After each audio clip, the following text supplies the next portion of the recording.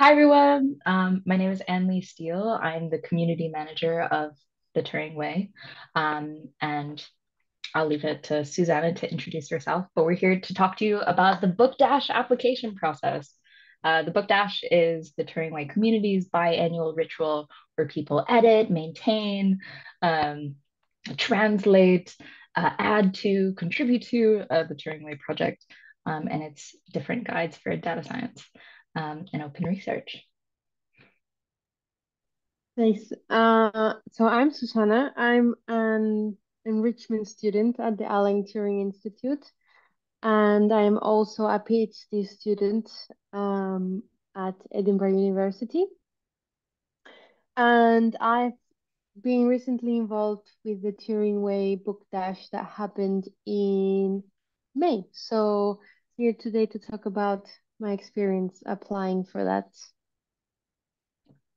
So, Susanna, what advice would you give to someone applying for a book dash? And what was your application process like? So I will also preface this by saying that we applied as a group. This might look different. It will look different for someone who applies as an individual versus someone who applies as a group.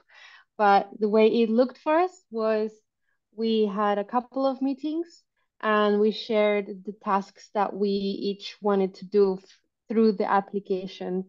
And it took around, I would say, total of 5 hours to complete the application. Now, as for tips, I would say it can look quite daunting at the looking at the text, like all such a long application. But the first thing would be to not feel too intimidated by this because the Turing Way team has a lot of help to give. So they have a few sessions around this, and they're really willing to help you with anything that you are struggling with. So, attend the sessions, the help sessions if you can. And if you can't, then reach out to the team. They're like super helpful with everything. Another thing, tell me. Come to a collaboration cafe. I'll plug that. Yes. Another thing is to take your time. It took us roughly, I guess, 5 hours, but it might take more or less for you. The thing that I would suggest is to be patient as you're doing the application, to really make sure that you break it down into small chunks, um, that you read everything, bit by bit, and just be patient with yourself instead of feeling like it's too much and feeling overwhelmed.